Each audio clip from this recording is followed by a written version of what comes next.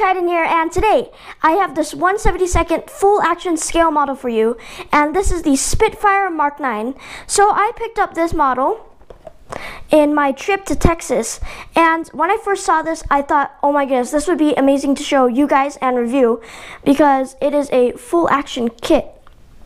Now you can see everything works on there, and this is their 5th volume of their full action kits that they've done, and this is made by F-Toys, and I've done videos on F-Toys model before, and I am super excited for this build today. And most of this package is in Japanese, and I think they're just advertising one of their stands that you can buy for their planes, and it comes with 4 spruces inside. And then there is also clear parts, and if you take a look at the sticker sheet, when I saw this, I got super excited because you get to pick what your decals are going to look like. So I thought that was super awesome, and I'm going to do a speed build for you guys, so let's get right on into the unboxing first. Alright guys, so we're going to unbox this thing, and one thing I noticed is that there's a nutritional facts right here. So if you get hungry, you can just snack on your, I'm just kidding, don't eat it, it's for the chewing gum. So I'll go ahead and open it up, and it opens on either end.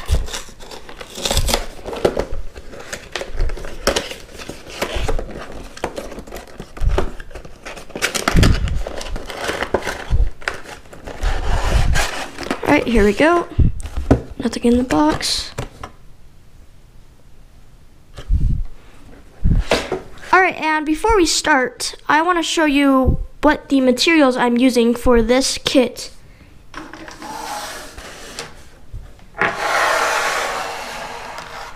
So here I'm just using this Testors cement. This is non-toxic, so this I'm probably going to put together with like the wings and the fuselage because it's a bigger piece and I want it to hold in better. But this is what I'm going to be using for most of the pieces, and this is for super tiny pieces, and this is cement. So it's not like the concrete cement, but it's basically liquid glue. So what it does, it melts the plastic and bonds it back together. And I just have this brush right here for putting on our water decals. Put some more water on that. And I have this xacto scalpel knife.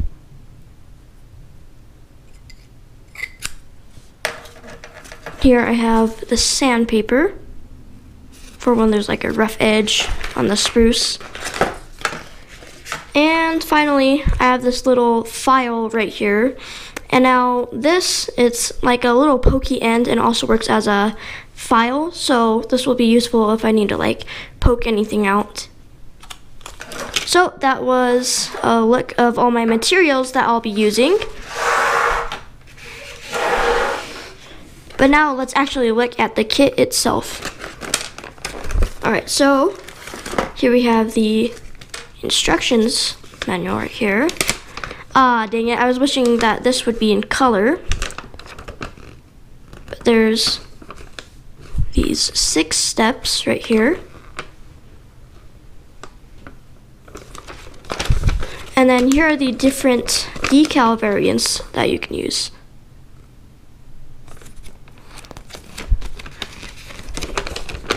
And this shows the recommended tools. This recommends tweezers, cement, a knife, and some spruce cutters. And here's the parts list. So there's spruces A and spruces B. And so then if it calls for a certain little piece, you can look right here if you get confused. And then here are the pieces that are not on a spruce. But besides that, we got this chewing gum right here. And F-Toys, they always put this in their little kits. So let's open up this box right here. Oh, looks like there's tape. So I'm just going to cut that.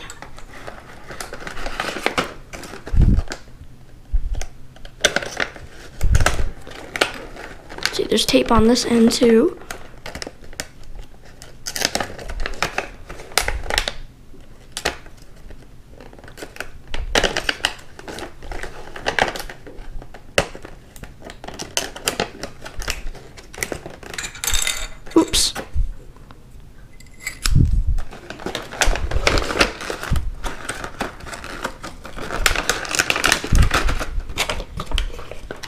So here's our first piece. This is like the fuselage of the plane, and we're gonna probably want to separate this so we can fit everything inside. But since it's a 1/72nd scale, it's gonna be pretty tiny. It's about the size of my hand. My hand is about 5 inches. And here are the bottom part of the wings.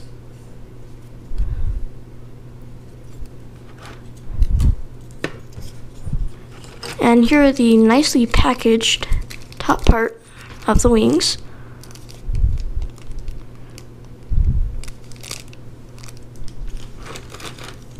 And then here we got our clear parts for the cockpit. And then we have 4 spruces in here. So take a look at one of them. And a spruce is just this piece right here. It's this whole entire thing. Each of these are a piece. And this is a pre-painted model.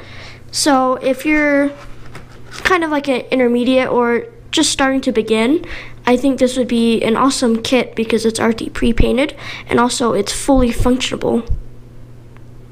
Very highly detailed.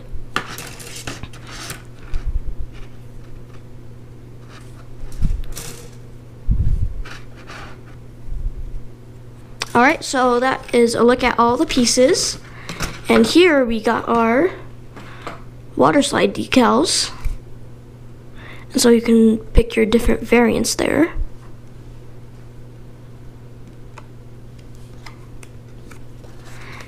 So this was the parts list.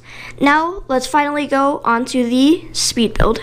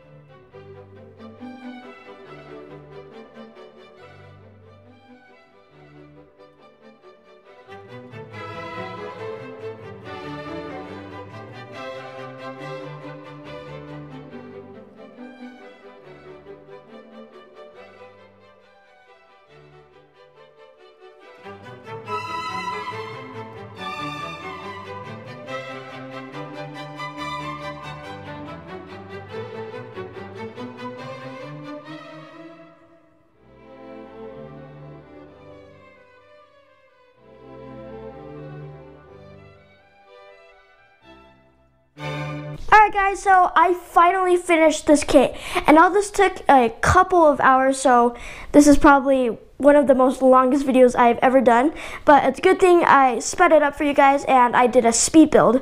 And now this looks amazing. Now you're seeing this from your computer or your TV or your phone or any device you're watching this on, and now you may think, oh yeah, looks pretty good, but in real life it looks super awesome. And just the feel of it and the landing gear, I think really sets the mood for that. And then the propeller, it works like a real propeller, so it's all aerodynamic like that. And so cover your ears because I'm going to blow on this, and if you've ever heard blowing in the mic, you don't want to hear it. So here's what it looks like, and it spins super nicely, and I really like that. And now this is a full function kit, so the flaps and the ailerons, they all work like that. And now I had to glue these on because they kept popping out, and so those showed the machine guns underneath. And even the back part of the plane works, which I think that is awesome for the functionability of the plane. And also, if you're like me, you're either like, when you make a model, you're like, oh, do I put it on a stand? Do I put the landing gear down? Or what do I do? But this, since it's full action, you're able to put the gear up and the gear down. So here's the gear up position, and this is the upright gear position, and I think it looks awesome just to play around with. But you shouldn't really play with these scale models, but come on, you gotta pick it up and pick it up every once in a while, because I just can't resist from holding this in my hands and how nice and delicate it looks. And now the water slide decals, I really love the customization because you're able to do any variant you want. And this looks like this plane served in Poland because there's a little Poland water slide decal. And now you're able to choose different decals that you wanted, like ones in Czechoslovakia and ones in Britain. There's all of your variants. And now right here it shows you the numbers, for example, like 316, 315, 312, 93. I don't speak Japanese, and I don't really read Japanese, but I'm pretty sure those are like the divisions it is in. And so I think that is awesome. So I decided to go with the RFOM, and this is the Polish, looks like. And now, what I really didn't like about this is the cockpit. Okay, now what you had to do, it was in the beginning of the speed build. If you guys watched that part, it was super hard putting the engine together, and then it just all gets covered up, and then all of your work, like, sure, you know that it's inside, but to display it, all you can really see is the engine, which right here, there's this oil or this gas little can right there, and that needed to be pinched together when you're putting the two pieces of the fuselage together, and it just got stuck, and it was super hard. So off camera I tried super hard squeezing it down. I had somebody else help me clamp it together, and it just took forever, but I finally got it close enough.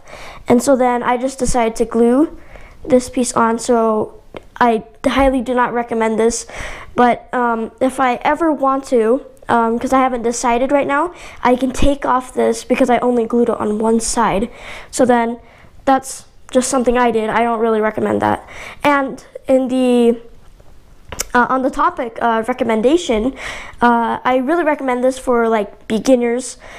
But if you're a beginner starting out and you already have your tools, this is great. If you're just starting out with nothing, maybe just like a glue stick or some tape, no, this is not the kit for you. You really need all those tools to help you, because in my previous, all my previous F-Toys kits, I didn't really need to use these clamps, but these were super helpful. And I forgot to mention this in the beginning of the video, that I thought I wasn't going to use this, so I was like, I'm not going to use it then.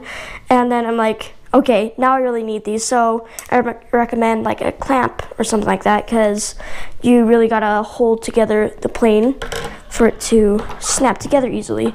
And then, yes, I kind of did need these spruce cutters, even though in the instructions I recommend it. I thought, oh, I'll just use a knife, but it's actually easier if you use these little spruce cutters right here, and tweezers too. This really helps with decals. Forgot to mention that too. And now, if you guys are wondering the type of cement. I'm using this orange one right here, but I recommend the green one. The green one is a super thin cement. So what it does is that it bonds together super fast, but it's for like smaller pieces, and this orange one is more for like bigger pieces. But I'm out of the green one, so I just had to use this one, but it still works just fine. And yes, it came with a pack of gum, and this is the mint flavor. And here is the quick look at all of the pieces. And now I'm just going to talk about each of the piece. So there were some super tiny pieces that you are going to need these spruce cutters for. If you tried using the knife, it's probably going to bend, because if you haven't cut a spruce already before, for example, these really thin things like a machine gun right here, if you tried cutting it down like this, you need some pretty good pressure on that, so then when it goes down, it will break the barrel off. And I instantly did that. I'm like, oh no. And so then from then on, I used the spruce cutters. So so you don't make the mistake like I did. Please use the spruce cutters.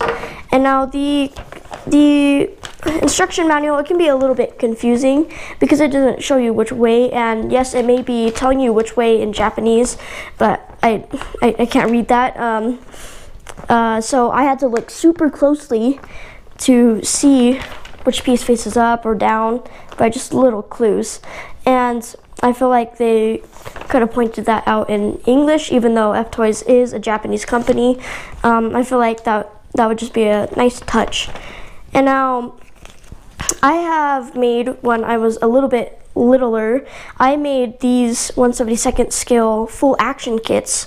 And I gotta say, even though you can see like some of the glue splatters because I was trying to force them together, I kind of just had to do that because it wouldn't hold together like that. And yes, that's not really professional, and it doesn't look too good afterwards, but from a distance you can't really see it. But when I was a little kid and put these full action kits together, they did not look as nice as this. So I'm really happy about how this turned out compared to my other full action kits. But I really recommend this for people who are starting out with the materials, and I'll put a list of my materials in the description down below, so you can go check out the materials I used, so you can go pick that up. So I hope you guys enjoyed this video. Make sure to give me a like, subscribe, share this video with your friends, turn on post notifications so you never miss a video from me, and most importantly guys, thanks for watching. Bye!